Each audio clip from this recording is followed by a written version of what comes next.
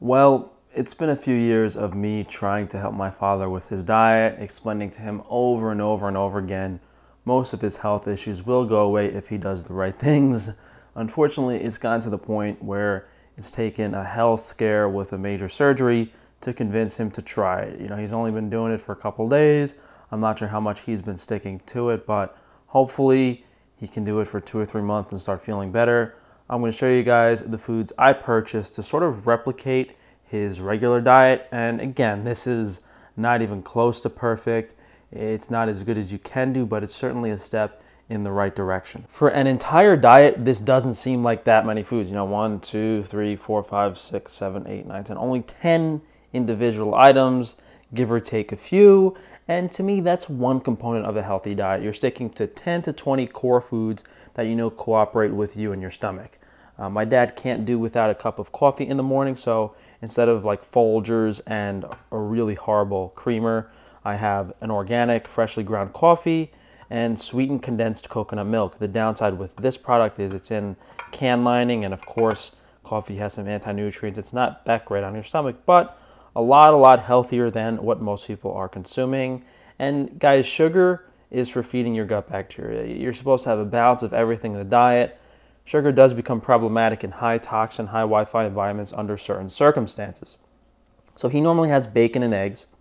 And since I can't get incredibly high quality, Iberico bacon, corn-free, soy-free eggs, and even so, to take stress off the liver, you want to go lower fat. Yeah, this turkey bacon is probably still fed corn and soy, egg whites, corn and soy.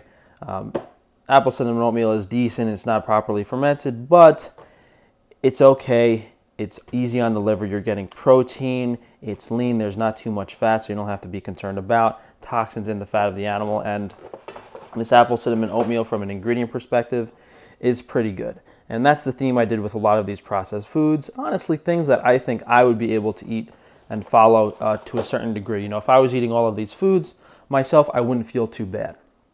Moving on to lunch. It's a roast beef sandwich with some potato chips. These are fried in some vegetable seed oil, which isn't the best. Naturally fermented sourdough bread. I actually eat this stuff myself every day. And we don't have a grass-fed roast beef, but getting some more protein in his diet is as important as possible. And beef, regardless of grass-fed or grain-fed, is a good source of B vitamins. And my dad eats so much other crap. I'm sure his testosterone is already in the dumps anyway, so I'm not too concerned about the extra estrogen. And that's all he's been eating. He's been having 2 meals really most time, but I figured I could get him something else in case he wants dinner and a snack. So I forgot to buy clam juice and breadcrumbs, so I was going to have him do like a healthy organic linguine and clams if he wants it, which can be done very easy on the liver with just a small amount of clam juice and just some breadcrumbs. Not the best, not the worst, but we're avoiding some of the seafood pollution that we can. And although these cookies are not organic, from an ingredient perspective, again, they're still not the best, but compared to every single thing else in the store, the only real option, most of them have palm oil or fillers or some compounds that are hard to process by the body in them. So back to nature, chocolate chunk cookies. I guess the repetitive quote I've been saying this entire video: easy on the body, easy to digest, easy on the liver, despite not being organic. And my understanding and knowledge of nutrition is what has dictated me to choose these ingredients for him. So this should work in the time being. The other main thing he's doing is a supplement protocol that I do have him on. I guess I could show you guys that. So I got him 1 month, which means 4 of these, and he's got quite a few things in here. There's a B complex, there's vitamin K2, there's ascorbic acid, selenium, iodine, magnesium, manganese, molybdenum, every single thing that would be deficient in an average standard American diet. So he's taken about, I would say, 10 different supplements on a daily basis.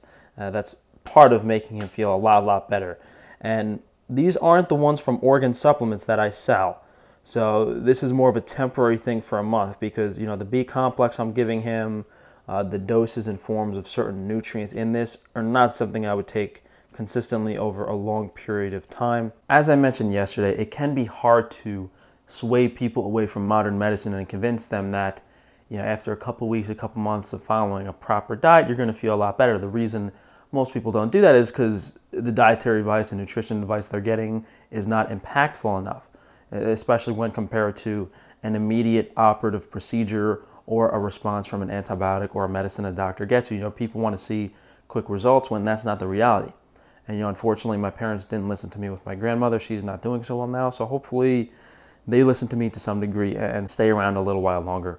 Part of it might have been, you know, just the cost and not being comfortable trying to pick out healthy food. So that's why, you know, I'm purchasing this myself. And, you know, to me, money doesn't matter in the context of certain things. So thank you guys for joining me today. Hopefully this gave you some tips to kind of steer your family in the right direction. You know, again, the breakfast is decent quality protein, fiber, keep the gut motility high. If you didn't have the oatmeal in there, you might have some issues. You know, it's the same thing. We want to have a decent amount of protein, carbohydrates to feed the gut, fiber to keep up gut motility with every single meal. And the supplement regimen is really fixing a lot of the deficiencies that are in the actual diet. So if you guys could please drop a like on the video, leave a comment down below, subscribe so that YouTube can unsubscribe you next week.